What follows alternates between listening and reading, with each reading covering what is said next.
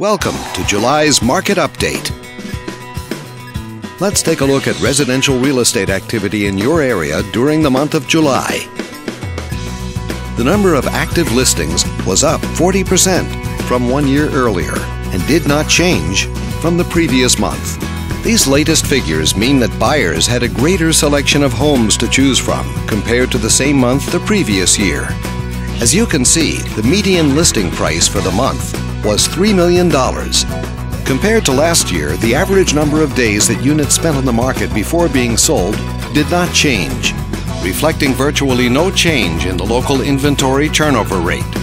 The number of units sold was consistent year over year and held steady month over month, an indication that local market conditions were basically unchanged. Thanks for watching. We hope you use this information to make smart, informed decisions in your upcoming real estate transactions. Feel free to contact us for more information or further assistance.